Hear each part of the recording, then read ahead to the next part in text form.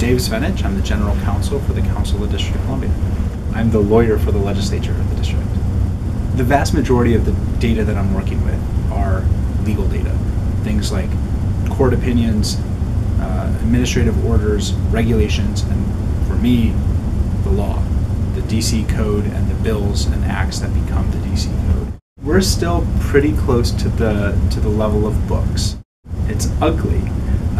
Most legislation in the district, and this is true unfortunately across the country, is a pretty outmoded venture. It's a lot of paper. It's heavily word processor focused. There's a lot of repetition. There's a lot of cutting and pasting, and that is the norm and was the norm. At the time, paper is great.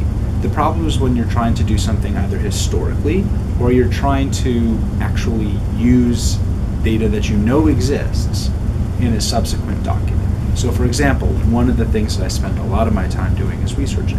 I want to see what was considered at the council before, what was passed. If I'm trying to do some of that work, if it's paper-based, I've got to actually go back to the record.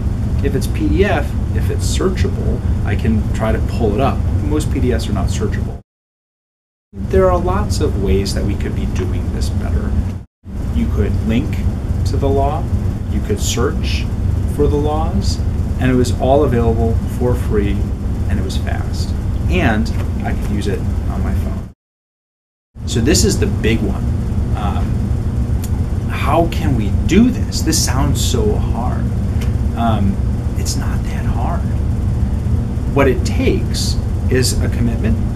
It takes a willingness to try a few new things.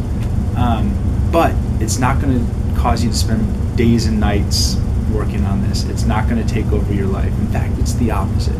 It's going to free you up to do the rest of your work more effectively. What we discovered is that by spending a little bit of time and energy up front to figure it out, once we published it, it was easy street for us.